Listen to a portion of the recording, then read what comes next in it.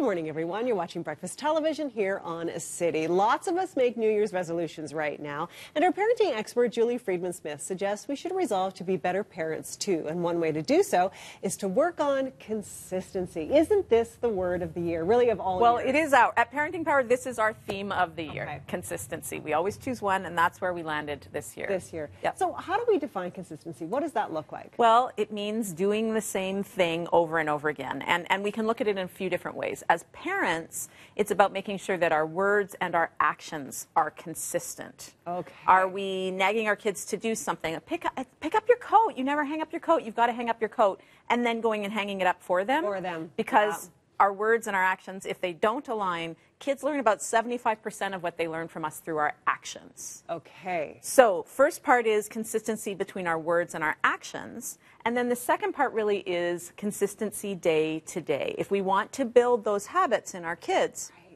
they learn by doing the same thing over and over again. You and I were talking about examples of consistency, and I was asking you about the 1, 2, 3. You always hear parents counting, especially when it comes to their young children, 1, 2, 3. I use that. But it worked really well for me because I always moved on 3. And the kids knew 3 doesn't look good.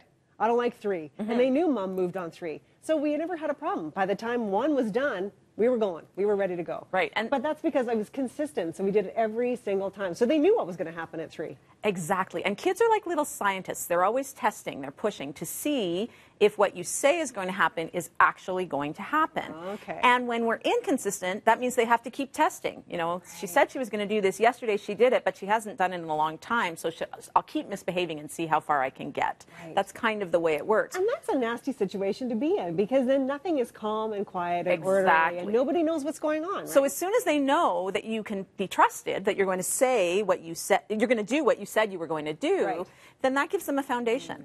Then they can have something upon which to lean and also from where to bounce off. So they can go into the world knowing I can trust what's happening at home. That's reliable, that's calm, that's consistent. Okay, that's a nice thing to do. Now, what does that look like, though, when we talk to teenagers, for example? That was an example for little kids. Sure. So a lot of those things can still happen. You might still be picking up your teenager's coat and hanging it up in the cubby. And you know, that face that I just did, that's a great way to know because regardless of the age of your kids, if you have that moment where you're going, not again. Are you kidding me? We just talked about this yesterday.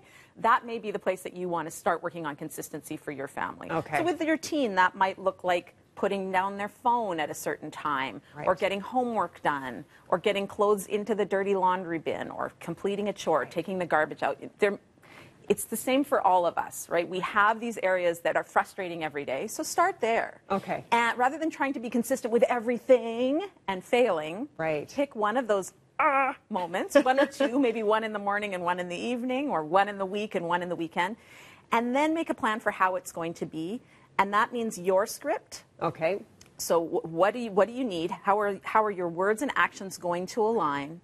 And also setting it up with your kids. So working with your kids about, this is what we're working on this week. Right. We're all going to stay to this. So family meeting, we're going to make some changes. Yes. This is what this is going to look like. And then be consistent. Yeah. And then if you need to put a reminder in your phone or some big sign on the fridge or whatever it is, help everybody out.